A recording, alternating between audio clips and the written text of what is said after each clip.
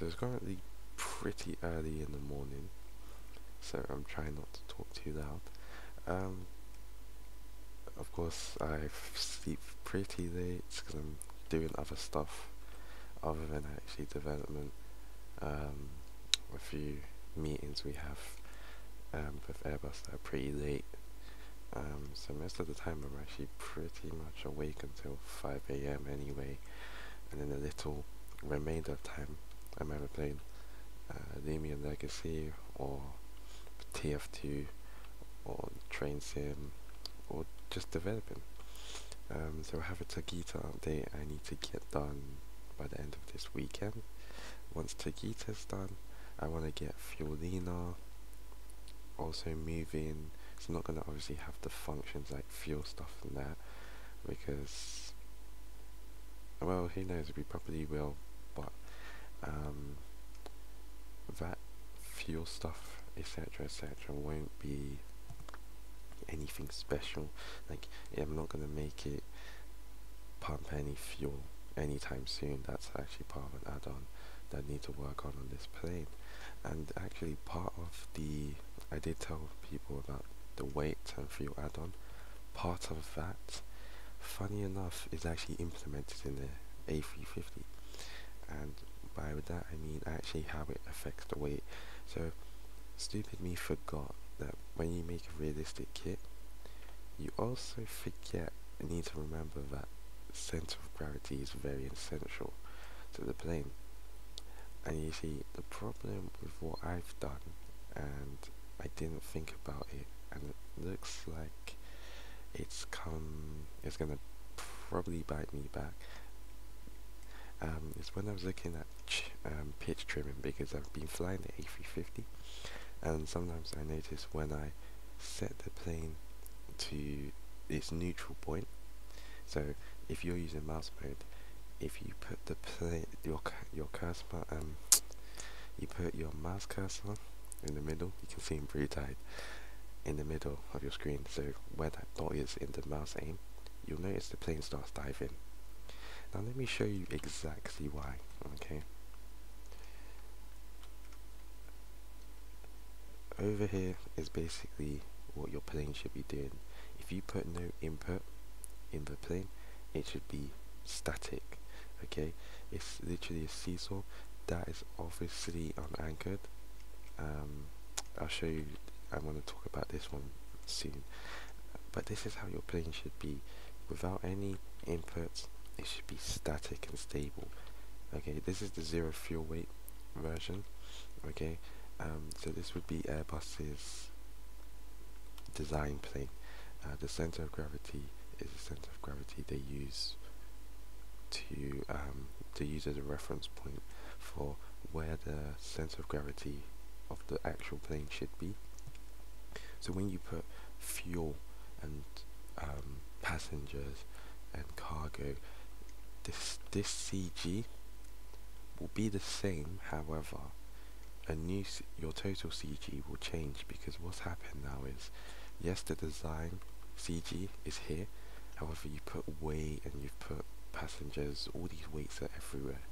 So now you need to calculate the new CG and find the respective counter to get it back into this position, because this is your stable point. If the total CG is too far forward, you basically get a nose heavy plane, which is basically what the A350 currently is, because it's nose heavy.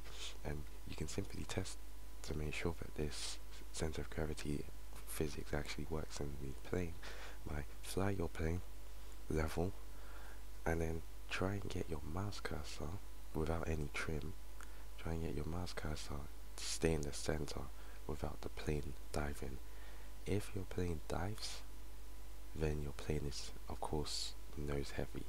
Okay, now you can trim that, of course. However, what I want to do eventually, I'm assuming this will be during the extended autopilot version, is I want to work on that center of gravity thing, and I want to make that into an auto trim feature. So what Airbus does is it basically checks that center of gravity, finds the difference and then inputs that into the trim. That's basically what I want to do to this system, and that's pretty important because when you're flying you don't want a plane nose heavy like this. Why nose heavy isn't good is if you want to flare said aircraft, because your nose heavy, it's a lot more harder to flare the plane. You want this type of plane, not this type of plane, okay? You also don't want a plane that is back heavy, and an example of back heavy. So this is the actual, as I already said, this is the MTO A350, the A350 we all are using now. So of course it's nose heavy until you trim it. Let us find, I need to find the weight parts. Okay, so here's the weight. If I was to put the weight behind the gears, okay, you can see it's now back heavy. You do not want a back heavy plane. In aviation, the worst type of CG error you can ever have is a back heavy plane. A back heavy plane spells disaster completely. There's videos of back heavy planes. I'm sure everyone has seen a video of a 747 cargo plane, which basically the weight shifted to the back and this plane pretty much stalled very quickly, because when you go nose heavy, stalling is very quick. It's very easy to stall.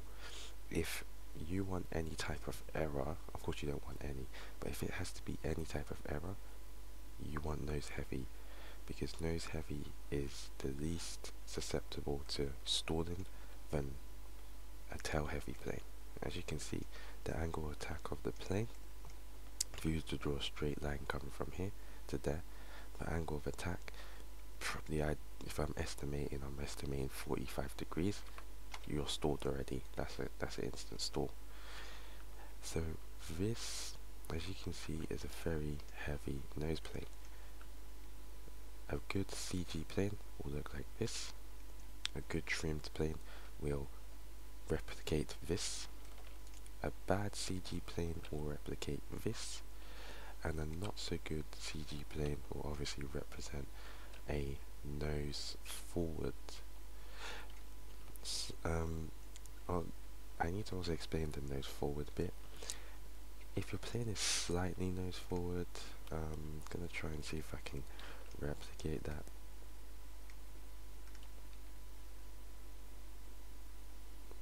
Nope, that's too aft forward. Too aft forward.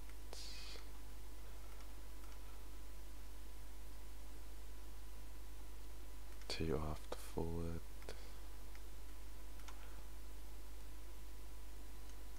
Nope, too aft back.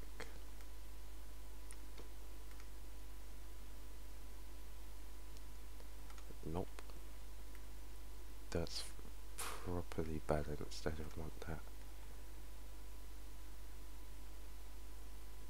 But I don't want that either. Yeah, trying to get this, this is the hardest one to get to replicate, is where it's just slightly the nose forward.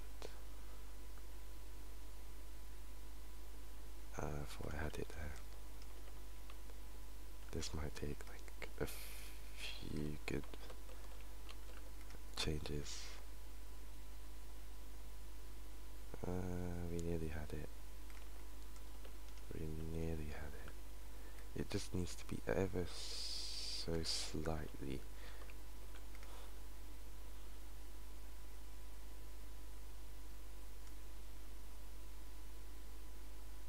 Yeah, I think that is. Was it? Is it? Hold up.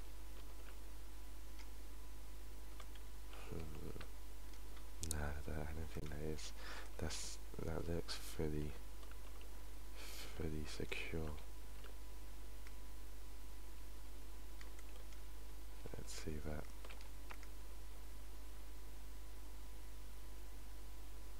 There we go. Okay. said there we go and it started falling. Okay, so basically the A350, I'm assuming that's not how they designed it, because if it's not falling like that, then I've never seen an A350 anyway be nose heavy, slightly nose heavy anyway. They've always had it in X-plane. They have the when it's on a fulcrum. A fulcrum is basically, if you ever seen a seesaw, it's the middle bit that allows you to rotate left, up and down. That's what we call a fulcrum. And usually on the plane, a fulcrum is usually, you use the the plane gears, the landing gear. If it's double truck, you use the landing gear as a reference point, and you find the median in front of it. If it's double truck, of course, like an A350 787, you find the median in front of it, and that's your fulcrum. And then you basically will find, as you can see, the center of gravity. Your center of gravity is not going to be here, because the reason the landing gears are placed here is because the center of gravity is supposed to be here, and the plane's supposed to rotate around that point. If your landing gears was too far forward, you would tail slam, tail strike, whatever you call it. If your landing gear was too far back, you'd never be able to create enough force to climb up, because the pivot point is around here for the lift, not around here. Therefore, the gears are the best area to check for center of gravity. Anywho, I hope at least that helps me anyway understand center of gravity, because it was something I was pretty much not looking to start today, but then when I realized, oh my days, the A350 sometimes feels so out of trim, it really turns out it's actually out of trim completely. So that's a great thing to find out, because it doesn't mean that the kit is actually realistic and I'm not just lying to myself, because if it can take into the factor the actual center of gravity, that means we're doing something right here. And then of course I now need to find a solution to this, which is obviously the new pitch trim setting. Of course the A350, A320, they have auto trim to do that work, so I'm going to have to find a way to take this information and convert it into pitch trim, because as you know, on our A350 we do have the horizontal stabilizer that does move up and down realistically, so therefore you should have a plane that will auto trim itself, and I think that actually should make landings a lot more easier. If it's what I'm thinking, it should make landings a bit more easier, a tad bit more easier, because how it was, I think the main reason we were having issues with landing in the first place was because the plane is nose heavy. You have the tendency to have to increase the elevator a lot more to try and compensate for the lack of flare, and I believe that might be one of the reasons why sometimes landing with the A350 is a bit more hard, not on the actual lining up part, but actually the climbing to flare modes, or the flare part of landing. If you looked at my A350 landing video with the autopilot, when the autopilot took us right to the runway, you could see when I came in for the landing, I was coming in pretty well and probably put too much force to try and get some flare, and the plane pretty much went up then I had to try and compensate by pushing the elevator down, and as you can see, that was a slam. Bounced the plane up, put the plane down when I used the reversers. That shouldn't happen, and that's very clear. That, of course, is to do with center of gravity, and that's a great thing because that tells me that this kit again is realistic enough to take into account that if your center of gravity is poorly handled, your plane's gonna fly poorly. So yeah, that's that. I hope that looks like the end of the video. It's been like 50 minutes, so thank you for watching this maybe boring video to you. If my voice is too low on this video, yes, it's early morning. Peace.